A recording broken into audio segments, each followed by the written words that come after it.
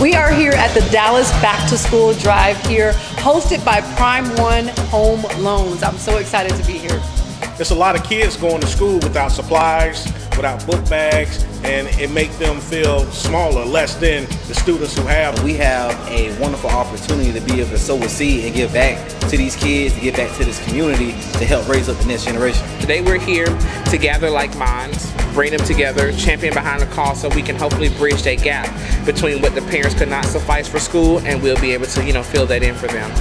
This event was basically just for community building, just getting people to network with each other and just touch each other, in a space where we are not in an office, we're not in a conference, we're just enjoying each other's time and each other's presence in the name of children for Back to School Dallas ISD. It was important for me to attend this event today, one, to support Benaisha, but also to support the Dallas Independent School District. She's done a lot for the community with other organizations, but now this is something that's really personal to her, and I always like to embrace powerful women, especially in our community, that want to give back, and so I owed her my time and my support, and it looks like a lot of other people felt the same way.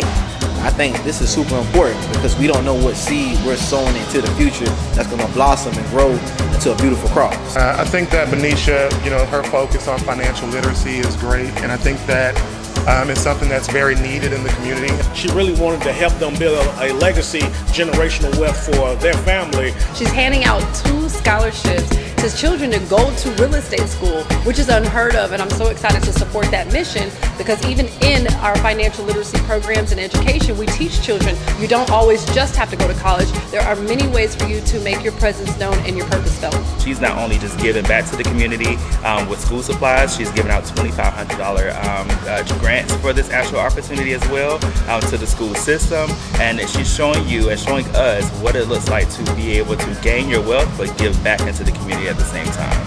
I do have this check that I will be presenting to the Dallas School District. It is made out for $2,500. That is just for right now, but there's more to come.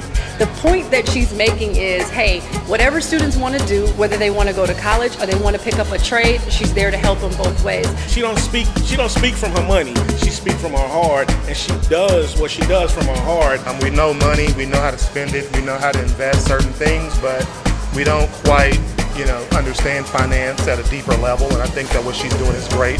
The key thing is, to whom much is given, much is required.